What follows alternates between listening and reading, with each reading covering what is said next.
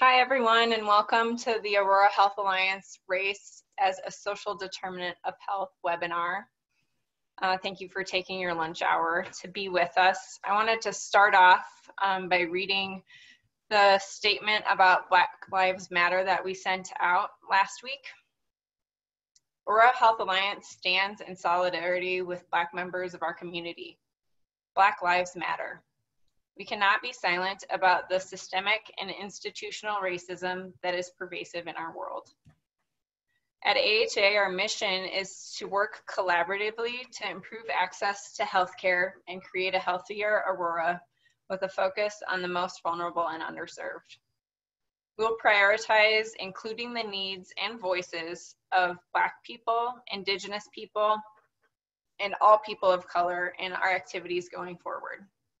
AHA is committed to change, and that includes addressing the health inequities tied to racism. Thank you for joining us, especially during this time of unrest and change and during the week of Juneteenth. We are very lucky to have an excellent panel,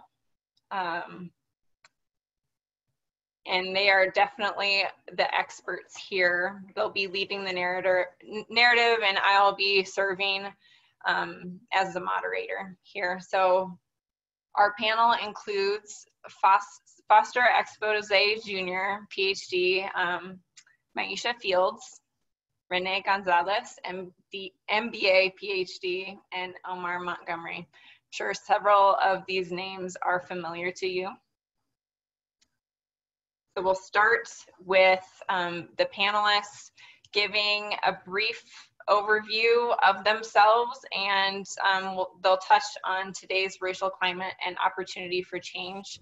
Then we have a couple of guided questions that I'll ask the panel, and then we'll open up questions from the audience. If you do have any questions, please put those in the chat, or let us know if you have a question and would prefer to ask it on video. This webinar is being recorded and will be available on our YouTube channel next week, probably. Okay. So we'll start with Foster. Sure. Thank you, Mandy. Foster Expose Jr., I am the manager of physician leadership development with UC Health Medical Group. I am new to my time here. I'm an implant from Houston, Texas. So I've got about 6 months into my time here in the Denver metro area. I'm pretty passionate about what is happening right now across the country. And from my perspective, I think it's the perfect time for us to learn something. What's been working before is not working any longer. And for us as individuals, as humans, to move past this, we have to learn something. But the challenge is, what do we do with what we learn? So I'm thankful to be here for the panel, and thank you so much, Mandy, for allowing me to sit on the panel. Thanks, Foster. Maisha?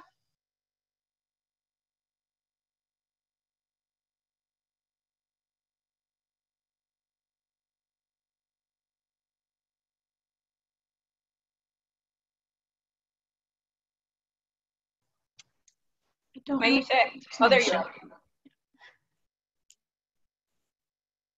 Maisha, are you there? If you are, you're on mute. While Maisha gets situated, Renee, can you go next? Sure. Thank you, Mandy, and thank everyone who's joined the Zoom meeting during the lunch hour. Also want to thank our colleagues on this panel. Very honored to sit next to them, and as a member of the Latinx community, just want to show my solidarity and support in this movement against social injustice and racial injustice. So I think can everybody hear me okay? Sorry, I was speaking a little lower. Okay, thank you. So my name is Renee Gonzalez. I'm the Senior Community Engagement Liaison with Colorado Access. We service the state's Medicaid population, or Health First Colorado members, for Adams, Arapahoe, Denver, Douglas, and Elbert counties. We do a lot of work in this space, and I'm fortunate to be part of this Social Determinants of Health work. specifically on a couple programs, the Program Improvement Advisory Council and the Member Advisory Council. And we actually fill those spots with different community members, Health First Colorado members, and our health system partners. We do a lot of great work with our health systems partners as well. And I also have a really unique role as a statewide health equity commissioner for Colorado Department of Public Health and Environment. So there's a lot of roles I like to play in this space. And I thank Mandy for having me part of this group. In terms of your second question, Mandy, so the racial climate and the opportunity for change, there is obviously significant momentum right now. And I don't think we should or try to move away from this momentum. You know, we live in a microwave society, right? Where we want information instantly, we get information instantly, and it's a good thing. At the same time, it's a double-edged sword, right? We have news cycles that are super quick, right? And I feel like these news cycles follow the shiny new toy. And this isn't one. This is an opportunity to push forward this level of inclusive work, right? And so I think momentum should go. Obviously, I think the next wave is going to be the election cycle, right? And so after that, we need to keep this momentum going and make sure we hold. A lot of these legislators are going to perhaps use this platform, right, to get elected, but we need to continue this momentum moving forward. It cannot stop. We have to really work together to keep this forward. Thank you, Mandy. Thank you so much. Maisha, I see that you've joined. I saw you for a second. There you go. Yeah, I'm back. Sorry, I was having difficulty with my sound. And I just want to say thank you to our Executive Director for Aurora Health Access and all the board members for Aurora Health Access, putting together this panel and making sure that we have this very important conversation about social determinants of health, but also what our collective responsibility is in decreasing inequities that are present in our institutions. My name is Maisha Fields. I am the Executive Director of the Fields Foundation, the Dayton Street Opportunity Center, and one of the founders of the Dawn Clinic.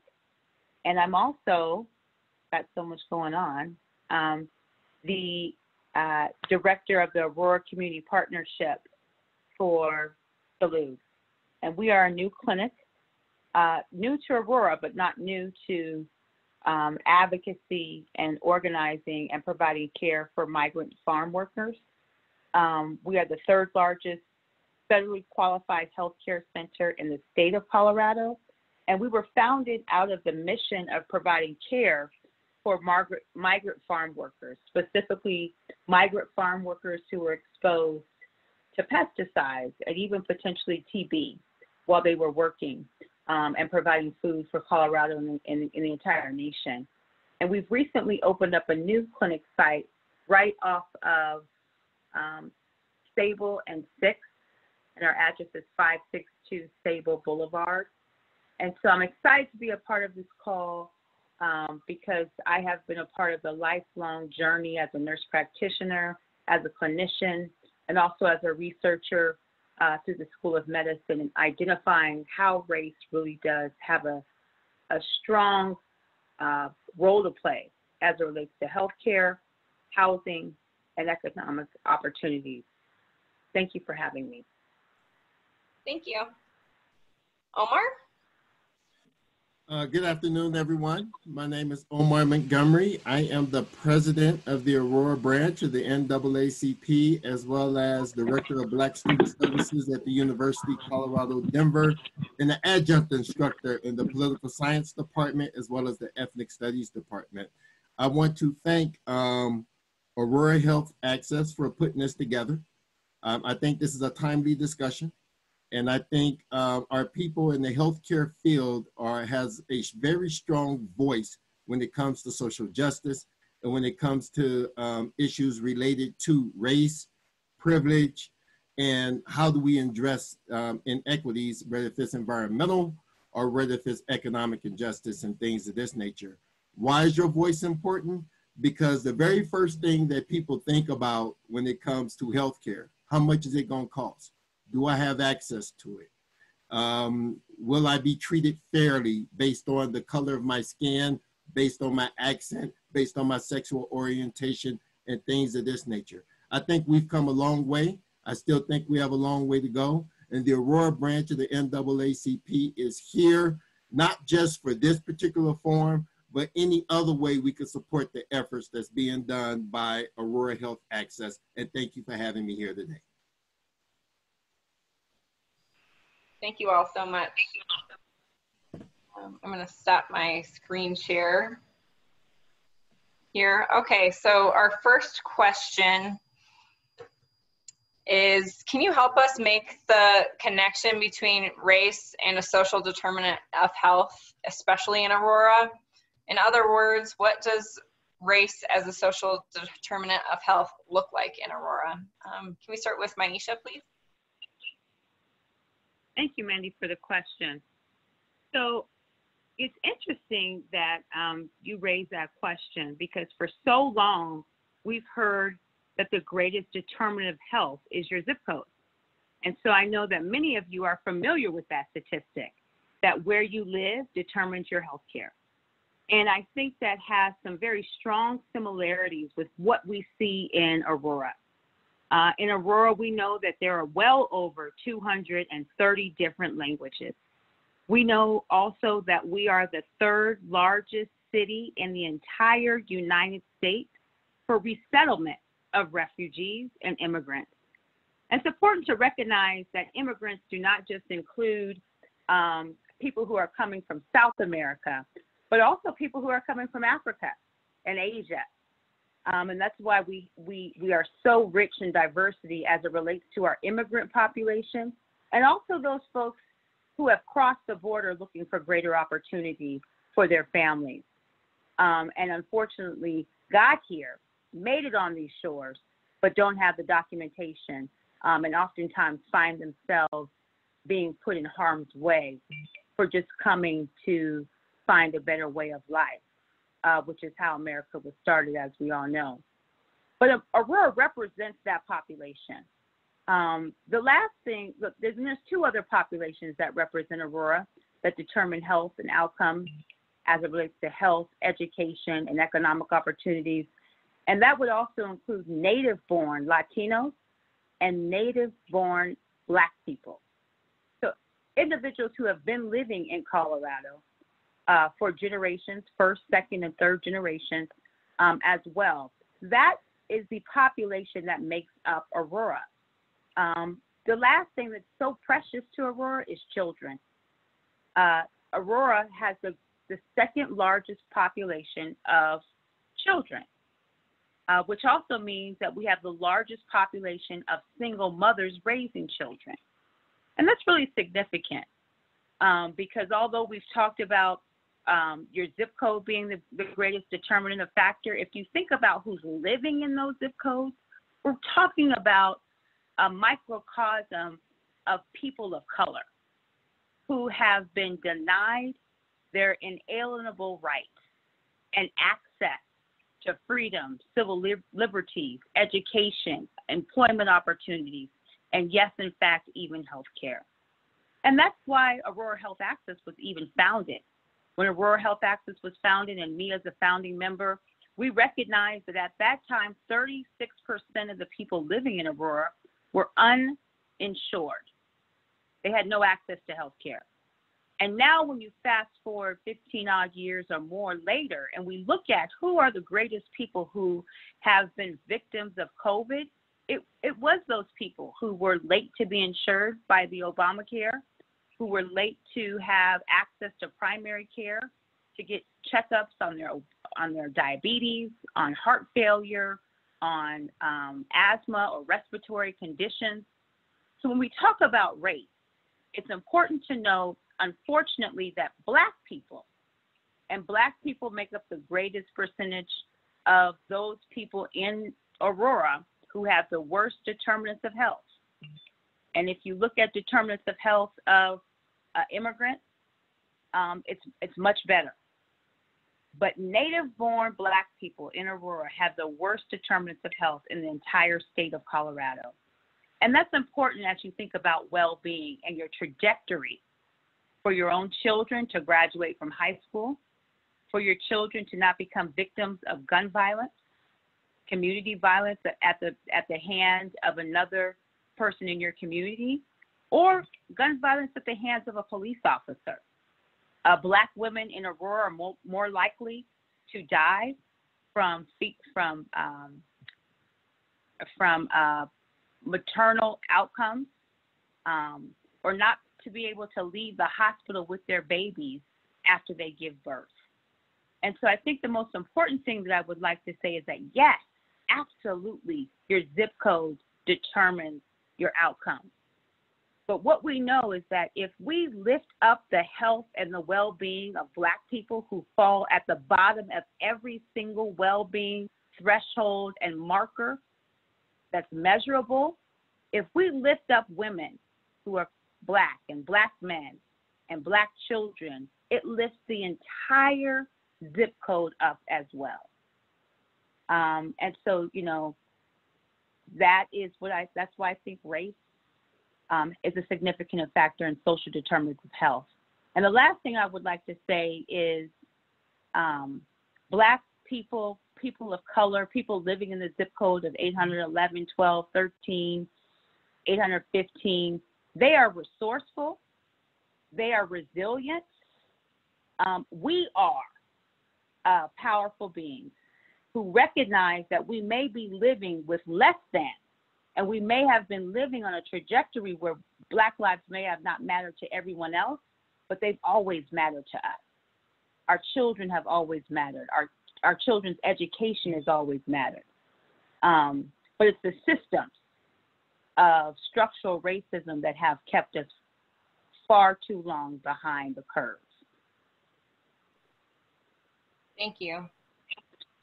Renee, what can you make a connection between race and social determinant of health, especially in Aurora, from your perspective? Yes, and thank you, Maisha. I'm gonna have to follow that.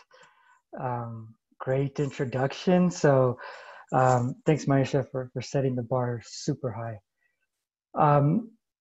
So I moved from, I have a dual citizenship. My family immigrated from Mexico, and I grew up in Greeley and in the migrant community, working in the fields.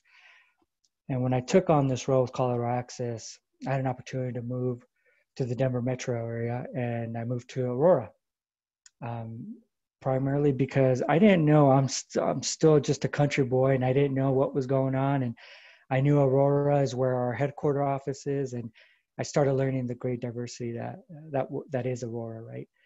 And I have a very, very unique perspective, but I also want to follow up with Maisha in terms of zip code data, right? So I did some research for my time here in Aurora, and race does have a significant contribution to health disparities, right? So I went to the Colorado Department of Public Health and Environment. They have a really cool interactive health equity map. And I took 2 zip codes. They actually track disparities by census tract. So they don't really give zip codes. So I kind of identified some popular landmarks, right? So I took Aurora 80011 and Hinckley High School, right? So I circled that area, and I looked at non-clinical factors or social determinants of health factors, right? And then I compared 80016. So the neighboring high school there is Regis Jesuit, right? A private school. So they're 12 miles apart along the same road. You take South Chambers, right? And you hit Hinckley, and then you go up south and you get Regis. It's interesting because I looked at the demographics, and a very eye-opening social determinant or health equity measure is life expectancy. Why are people living longer in certain parts of our neighborhoods, right? In Aurora, north versus south. So for the 80011 one address, Hinckley High School area, the Hispanic Latino community is 39%. The African American community is 23%. Now you compare that to South Aurora, the Regis Jesuit community, the Hispanic Latino community are 2.5%, and the African American community is 2.8%. Now, a very interesting and obviously very different in terms of race and ethnicity numbers. The biggest eye-opening number is life expectancy. So this is census tract data from 2010 to 2015. You can see that life expectancy in zip code 80011 is 80 years old. Life expectancy in 80016, South Aurora, is 85 years old, 85 years. So there, between 12 miles, there is 5-year difference. And you can see the makeup of ethnic and racial differences, right, between neighborhoods. So you can, there's a lot of things you can dig into the data. There's not one particular social factor, right? Maisha mentioned several. There's a lot of things where people live, access to open parks, access to sidewalks, access to food, right?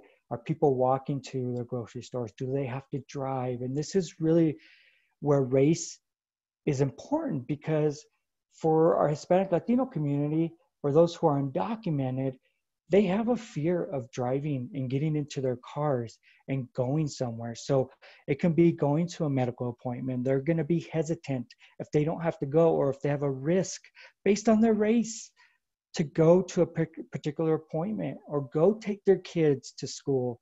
They have a higher risk of being separated from their families. And that's a huge health stressor, right? And we're not talking about, there's also racial profiling, right? That's also a thing that exists for a lot of our communities of color. So race is very important, is very impactful when it comes to racial or health inequity and health disparities. I think going back to kind of to Maisha's point, to my point in terms of zip code data, you know, there isn't one social factor, right? It's not primarily food insecurity. It's not transportation. There's a lot of factors that combine everything or make things more complex, right? It's not just one specific area that our community needs help in. So trying to figure out what that is what we need to do, right? This is where the data comes in. This is where not only like quantitative data, but qualitative data. What are we hearing? What are we listening to? And so understanding that race, and by these numbers, just show the types of disparities that exist in Aurora between two specific areas that I took in this particular example. So you can see how race makes a huge impact in the lives of our community. Thank you so much for that example. It really highlights the differences zip codes can make, for sure. Omar? I want to jump in on some of that subjective data more so than the quantitative data. Qualitative, more of a qualitative analysis than a quantitative analysis. And I'll just share a quick story. So anybody familiar with the show? Some of you may know the show called Good Times that used to come on. For those of you that got gray and some of you that's been around for a while, used to watch a show called Good Times. Good Times came on from 1974 to 1980. There was an episode where the father, James, had just recently had some dental work done to his son, and his wife needed surgery. His major concern was, how much would everything cost? We already stand in a housing project. I am the only one really working. The other kids are trying to chip in. I'm trying to save up for them to go to college. I'm trying to do all these things to take care of my family. My wife needs the surgery, but I'm worried about how much it's going to cost. If you follow the episode, he is tracking every single thing that takes place. How much an aspirin costs? How much is a bottle of Kleenex? How much is it going to take to get this shot? What bed should she be in? That was in 1974. We are in 2020 still talking about the same barriers that keep people of color and many of those that are economically deprived from going to seek health care. We're still talking about those things today. So let's bring it up to COVID. I received a phone call from one of the local healthcare places saying, hey, we want to partner with the NAACP, and I want to let you know that there's free testing for COVID. Great. I said, let me go test this out first before I send out a newsletter to make sure this is correct. So I go to one of the places where they're doing the free testing. What they said was, since we don't know if the symptoms are 100% COVID, you would have to pay $90 to have the flu shot and all these other things done before we can rule that it's COVID and that the services is free. Who the hell has $90 when you've been off work for 2 weeks? Who has this? Who has these financial resources? Excuse my language, I get a little passionate, but I'm still angry that from 1974 to 2020, we're still talking about the same issues when it comes to economic injustice that begins to go in health disparities, where I can't have basic dental work done, where kids are being put in special ed because they can't go to the optometrist, not because they can't do the work, it's because they can't see the work. So we have to begin to look at some of these quantitative issues, begin to do our research and talk to these families and find out what is needed in the Northwest Aurora area code. By the way, you don't have to go very far. If you go from Havana and go all the way up west of Dayton, there are people that are homeless, that are in wheelchairs, that's afraid to go to the doctor because they don't know how much it's going to cost. Some of them qualify for the services at the Dayton Opportunity Center. They don't turn away, but they don't have enough resources to service all those people right there. So we have to begin to look at taking the healthcare out of the palace of where we're at and bringing it to the streets so that we can begin to serve people free at cost. So then that can drive our economics in the city, because people will be able to work, people will be able to provide for their families, and you'll see a trickle-down effect of positive things that can happen if we begin to address healthcare inequities. Thank you. Omar, you have a way of firing me up. Thank you. Okay, last on this question is Foster. I'm almost kind of scared to respond after all of the the great knowledge that came before me. You got this. As I mentioned before, I'm new to the area, so I'm going to speak very generic. You know, as I mentioned briefly in my opening narrative, that this is a time for us to learn something new. And learning something new is that we need to think about how we often say life begins in the womb. It does. But then we value it more then. But once that life gets here in physical form, we devalue it. We need to think about how we are defining humanness, because everyone defines humanness differently across the board. So if we look at how we can define that the same from every ethnicity, every gender, every culture, every creed here in this country, we can start to bridge that gap between the social disparities, because we see each other the same. So I want to add to that. Thank you. Okay, our second question is, what can we and I'll provide a clarifying statement.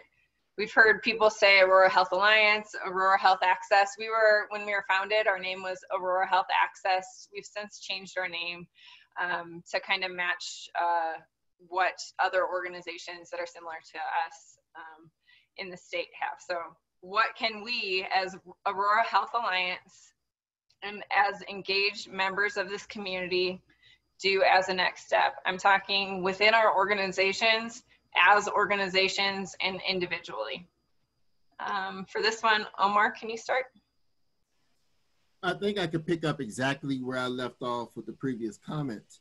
Aurora Central has a pretty good model where they have healthcare services right there on the campus. It was a pilot program, I think, that started a couple of years ago. And they not only service the students, but families that come in as well. I think that should be standard for every single school in the city of Aurora, whether if it's in Cherry Creek or whether if it's in Aurora. I think that's something we can advocate for. I think if families know there's a place where they can go and address their healthcare concerns, even if they just find out what is wrong with them. So they could begin to set up maybe a home triage or something like that where they could begin to address their issues. It's so important. If a kid is going to school and they have a toothache and they have no access to dental care, but they can go to this place on campus, find out what's wrong and get treated. Now that kid can focus on algebra, that kid can focus on chemistry, that kid can begin to think about their future. But if that tooth get infected and have long-term health ramifications, now this kid is more so dealing with their health instead of their education. So we have to begin to figure out how can we become more proactive in distributing services in our most needed areas, but at the same time, not to exclude areas, although they may have that area code that show they have a longer expectancy and things of this nature. I guarantee you there are still people there living paycheck to paycheck that could use those services as well.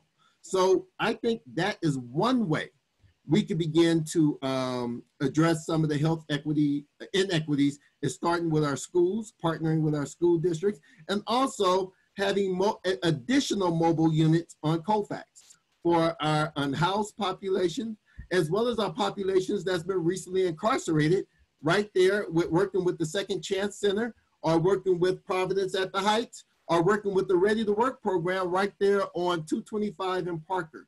We have an excellent infrastructure in the city of Aurora that I think that's addressing other inequities. Now, if we can get the healthcare community to come along, then I think we can have the perfect formula and the perfect situation to begin to turn the tide so people have trust in our healthcare. We got to talk about that as well. There's a lot of people of color that don't want to go and be an experiment, like the Tuskegee experiments that took place. People still have that in the back of their minds. They want to know that they're going to be treated as equals. They're going to get top-notch health care, and that when they walk out, they're respected for who they are, so that they feel free to come back and not just have a one-time thing saying, I didn't have a good experience. This doctor talked down to me. This doctor treated me like I was nobody. Treat everyone the same and let everyone know their value and provide the service, and I think we could turn things around.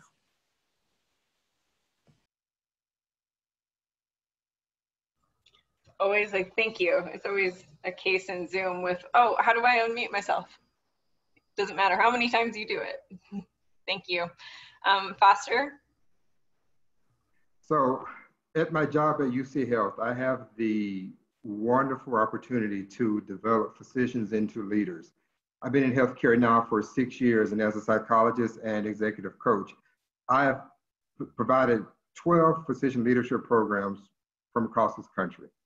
And a lot of those leaders have gone on to become medical directors, chief medical officers, and even academic chairs. I truly believe that it starts with education. We need more physicians of color at those leadership tables, having those conversations. But to get us there, we need to, AHA needs to take a reach back and start with the kids, elementary. Having healthcare summits about what are the careers in healthcare that you can go after, from being nurses, nurse practitioners, physicians, radiologists. So they get that information at an early age, around like fourth grade or fifth grade, something like that. And then getting them interested in healthcare and to becoming physicians and practitioners and providers. And as we get into the later group, looking at those chief residents as they're in their training, providing them with leadership development right then, and getting more physicians of color and providers of color, again, to sit at those specific tables. So when we have conversations around quality of care, around budgets, where we put our dollars, where we put our energy in the community, we have physicians of color and providers of color at those tables to have those intimate conversations so we can begin to bridge this gap. Thank you. Thank you so much. Renee, your thoughts? Thank you, Mandy. So a few thoughts. I think Foster and Omar touched on it. Education is key. I worked and co-founded a dual immersion Title I school prior to my role here at Colorado Access, where Title I basically meaning the majority of our students qualify for free and reduced lunch. or 90% and above of our students qualify for free and reduced lunch. And so getting them a head start, right? We dealt with students that were impacted by homelessness, impacted by food insecurity. These barriers obviously impact larger outcomes. We know that a high school diploma equals better health outcomes looking forward and so forth. I think having health tracks with local hospital systems, I mean, come on, Aurora has brick and mortar health systems in their backyards, the largest set of health systems in our own backyard, right? And so how can we partner with them, with our community agencies? I think there's a campus to community partnership that exists currently. I mean, if we leverage and scale that particular program, but we need not one system, not one organization, not one health system is gonna make a change, right? We all need to kind of work together to identify what we can do to make the largest impact, right? So finding these mutually beneficial goals. But getting the data is also very important. Like I said before, quantitative and qualitative. We need to know and listen to what people are saying. And so it sounds like the community campus partnership, I just read a chat that's been defunded, which is an unfortunate process. So, but it's programs like that. We need to really partner with these large systems, find out what their goals are, find out what our goals are, and work together to accomplish those goals, right? I think from our perspective, and I'm putting my Colorado Access hat on, we have what we call a Program Improvement Advisory Committee.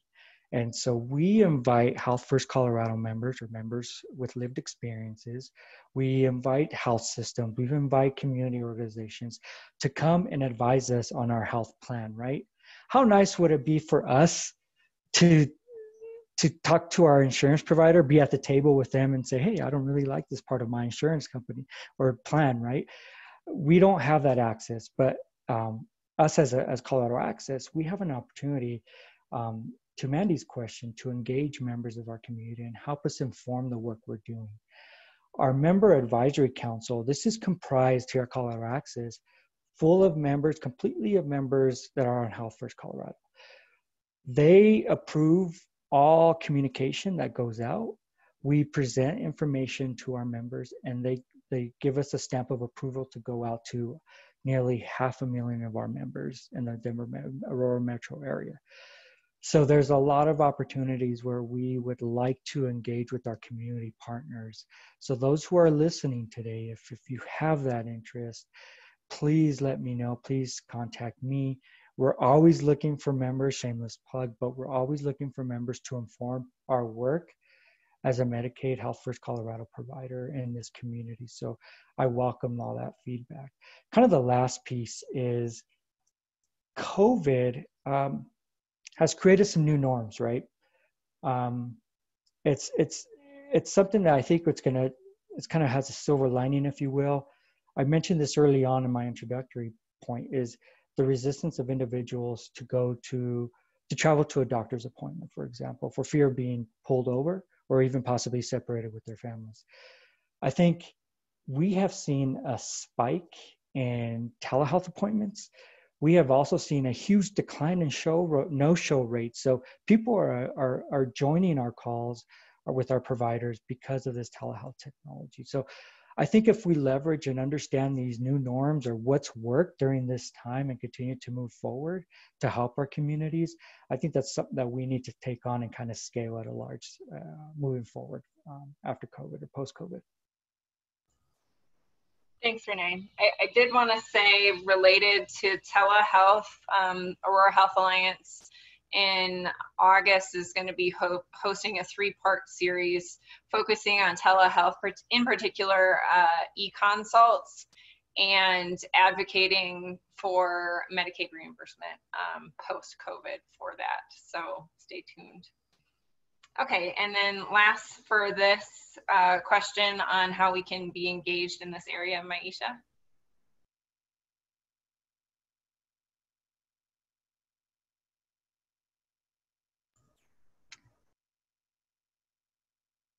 Maisha, I think you're on mute, sorry. Can you hear me now? Yep. Is that better? Yep, Okay, great. in light of the conversation around social determinants of health and race and how we can be involved, I think the first and most important thing is that we listen. And I'm a nurse practitioner. I've been a nurse practitioner for 18 years. My brother was murdered in Aurora.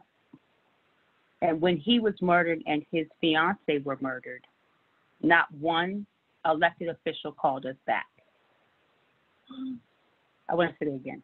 Not one elected official called us back and said, how can I help? What do you need? How can I lead on this issue? And so I think the first thing that people need to do is recognize that the Black Lives Matter movement didn't begin with Gregory Floyd, Breonna Taylor, or Ahmaud Arbery. It didn't begin with Trayvon Martin. It didn't begin with my own brother, Javad Marshall Fields, whose case was never prosecuted by the police until we forced them to do it.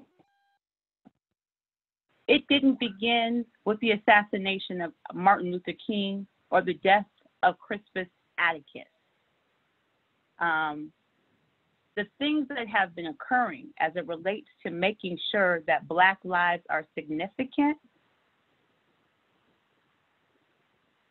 if we look back in time, whether it was Sojourner Truth, who said, I am a woman, or during the early 60s when you saw Black protesters saying, I am a man.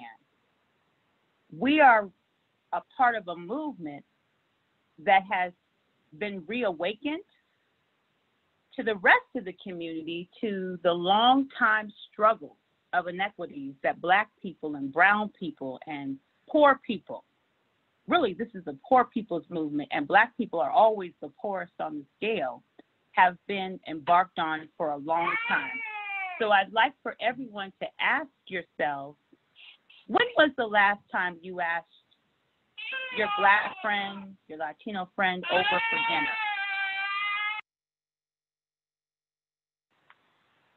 Because when we think about the movement, it's not just about marching for Black lives, but it's about how we integrate Black people into our community, into our way of life, into our lived experience. And when we talk about gentrification and we move away from people of color, what does that mean? So with that, I think it's important that I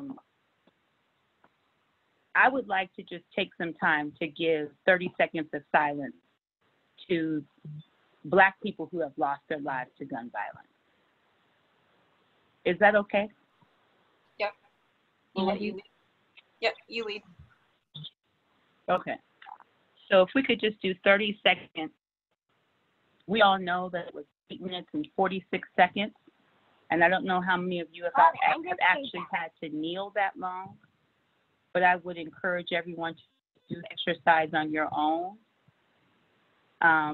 But let's just do 30 seconds, because I think the first thing is important to listen and then to recognize. So let's just do 30 seconds of silence for all the victims who have died because their lives weren't valued.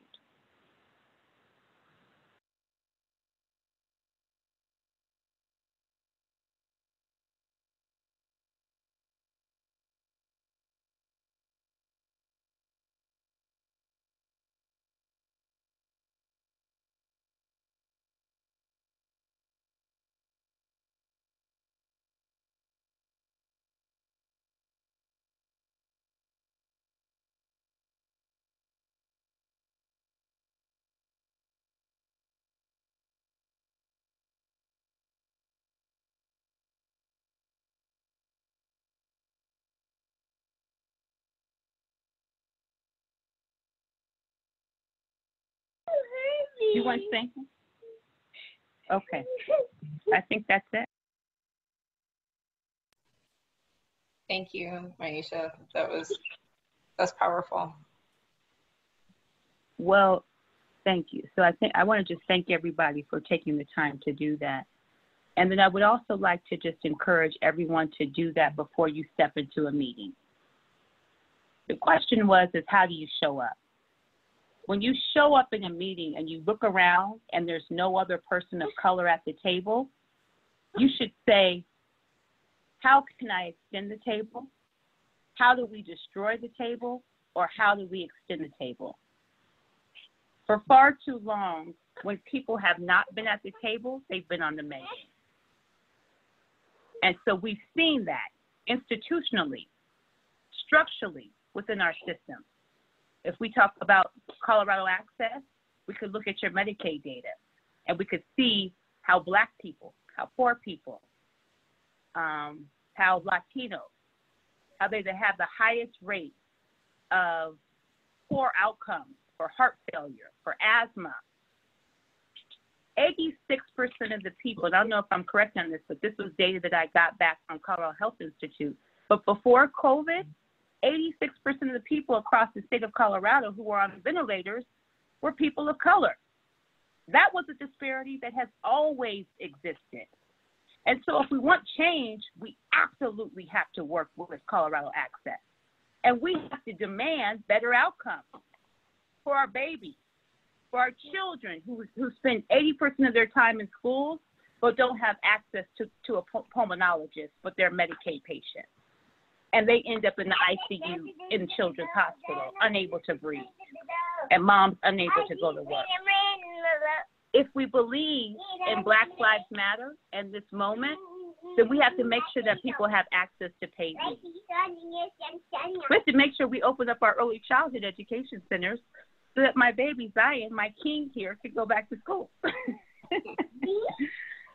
And this is, and you know, and this is what, and I have access, I have privilege, you know, and so the other thing I want to make note of is as it relates to our criminal justice system, and race being a social determinant of health. If we want to make sure that our kids are not a part of the school to prison pipeline, we ourselves, just like I asked everyone, when was the last time you invited someone over to your home from another color, another race, different income, economic disposition? When was the last time you showed up for a child who was about to be expelled for school? Whether it was a Black girl who was 3 years old about to be expelled from preschool, or a 15-year-old at Central High School.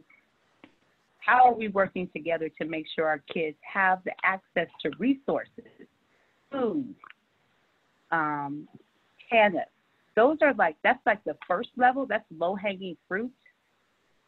If race is really race is a social determinant of health, and what people are really missing is advocacy.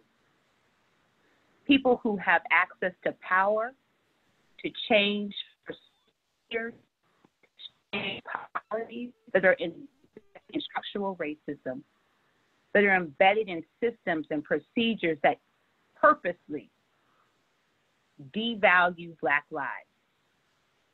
And so I'm so grateful to be on the call with Colorado Access. And I challenge everyone on this call to look internally. How can you lend greater voice to Black people? How can you lend greater voice to Black children? How can you lend greater voice to Black teachers? Because we know when Black teachers are in the classroom, 95%, they're 95% more likely to go on to college and go on to a successful career and achieve economic security. So how do you lend your voice? How are you comfortable with lending your voice? Are you comfortable with talking about race? Are you comfortable with dealing with your own bias and privilege? That is the work of today. I stand in solidarity, and so does I think everyone on this call, that Black Lives Matter. But how do we show up each and every day? And when you can't show up and you don't have the time, because I think we all recognize that it's a matter of how we balance all of this, support your local organizations. Support the NAACP. Support the Urban League. Support the Colorado Defense Fund. Support the ACLU. Support Aurora Health Access. And make sure that if you can't show up to the Capitol, if you can't call your legislator, if you can't call your policy administrator at the University of Colorado, who's denied access for people of color to be admitted into the program to become doctors, nurses, dentists, then they can do it on your behalf, because we are more powerful together than apart. Thank you, Manisha. If anyone has any questions for the panel, we have 10 minutes or so left. Drop them in the chat, and Joanna has been monitoring that. So Jo, is there anything to highlight? Yeah, we have a few minutes left. Brad Williams had a few questions. I'll pick the first one. What's already in place and working that we can build upon? And I know, Renee, you mentioned the Program Improvement Advisory Committee and other committees that are happening, but this is open to all the speakers. What's already in place and working that we can build upon? And what's a number one issue to tackle? So that's a couple questions from Brad.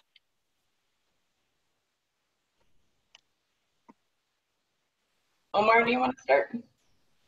Not everyone has to answer. I'll just call you out if no one's jumping. I think I've seen some pretty good things that are taking place, like the model at Aurora Central. I think we're able to duplicate that model in other schools. I think that could help.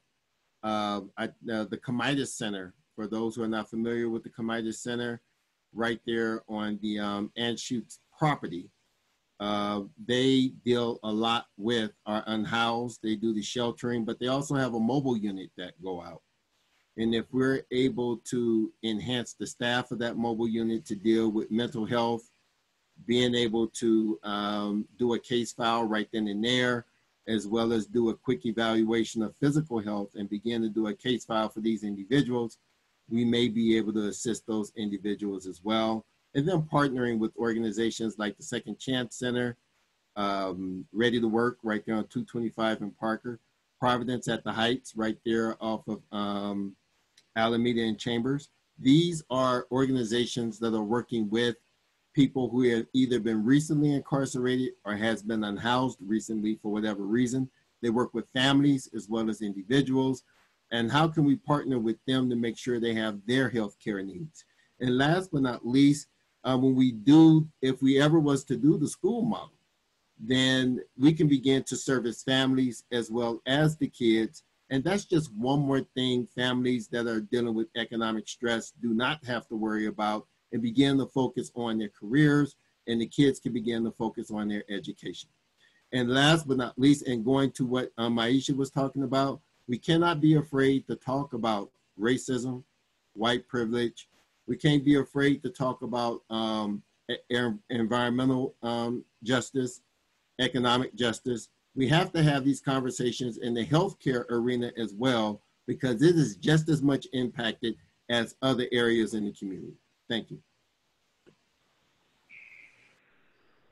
I just want to piggyback on what Omar said, and I would say that what I'm very proud of for the city of Aurora and what I've seen is the amount of individuals who have put out a statement around Black Lives Matter.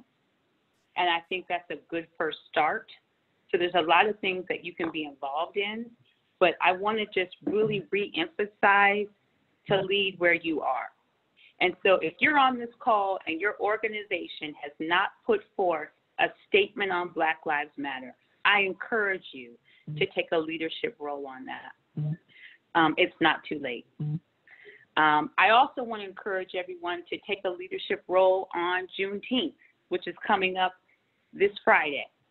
Juneteenth is a celebration of when the slaves, when Black people, actual African Americans, and at that time, Negroes, they weren't even called Negroes at that time, slaves, property, were told that they were free. And it was an odd of a year or maybe 2 years after when the bill had actually been signed. And that's why some Black people don't celebrate 4th of July, because they weren't free on that day. So if your organization has not talked about celebrating Juneteenth, I would encourage you to advocate for that on behalf and with your leadership. The other thing I want to say is that, which goes with lead where you are, if you work with a Black woman, if you work with a Black man, if you work with someone who's biracial, if you work with someone who's Latino, if you work with someone who has not always been, who has never been extended equal opportunity and inclusion in America, reach out to them. Tell them that you stand in solidarity with them. It doesn't need to be public. It could be a text message. You could slide into their DMs. You could say it before a meeting starts. But let them know that you are with them, that you support them, that this now is a difficult time, but it's been difficult. And then the last thing that I would say is that plug in and support our local organizations that are ran by people of color. And I've already mentioned a lot of those organizations, so support them financially, with your time, with your talent, with your resources, with an email. Support them and let them know that you stand. We are having a Juneteenth celebration in Aurora this Friday with a march that will begin at 6 o'clock at the Martin Luther King Library. So we'd love for you to stand with us and participate. And if your organization has not had diversity training and does not have a strategic framework for diversity and inclusion, I encourage you, I advocate for you to speak to your leadership to make sure that inclusion, diversity, and bias training is not a checkbox one and done, but that it's a part of your overall values of what your organization does for now and forever. Thank you. Are there any other questions, Joe? So there's a lot of really good information being shared in the chat. I know we only have a couple minutes left, but I'm just gonna kind of, for those of you that may not have access to the chat, Colorado Access is accepting grant applications through June 22nd for innovative solutions to address health inequities and telehealth. So that's one thing. Colorado Medicaid is celebrating Juneteenth with an all-staff meeting and a presentation by Blaine Harding. And then the Aurora branch of the NAACP has a health and wellness committee. If you want to get involved, please email Omar. So there's some really good information in there. And I think that we can try and share everyone's email, maybe post meeting. We can try and do that, Mandy. Yep. So that you can connect with our speakers going further. I just wanted to say that Aurora Health Alliance is going to be continuing this conversation, in particular in all of our meetings, but in the Social Determinants of Health group. We're focusing on race for the remainder of our 2020 meetings. The next meeting for that is listed on the slide. It's on August 11th. So we hope that those who are interested and able join us for that. I just wanted to give an announcement. I don't know how many people know that Senator Fields has been meeting with all the major funders around race and equity and equitable recovery. And one of the things that happened from one of those meetings is the Colorado Trust has opened up a funding announcement around race. And if there are individuals or organizations who are on this call who need help in training around race and you don't have the resources, there is a new funding opportunity that's available through the Colorado Trust to train your staff, to get minorities equipped with PPE, and a lot of other great things. So please tune into that as well. Thank you. Mandy, I want to leave a couple of things. If you know any physicians of color that are interested in leadership, the American Association for Physician Leadership is a great resource to develop your leadership skills as a physician. And also in August, the National Medical Association, which is a large organization of African-American doctors, I am doing a leadership program for them in August. So if you know any physicians of color that's a good resource that you can log on to that. It's going to be a 2-part segment in August I'm going to deliver for the NMA. Thank you. I might follow up with you offline so we can share that in our next newsletter. Sure. Well, thank you all for joining. This will be recorded again, so if you want to go back and rewatch anything or share it with any colleagues, it should be up next week. Thank you all so much. Thank you. Thank you. Thanks to our panelists too. Thank you. Thank you. Yes, thank you all so much. Thank you. Take care.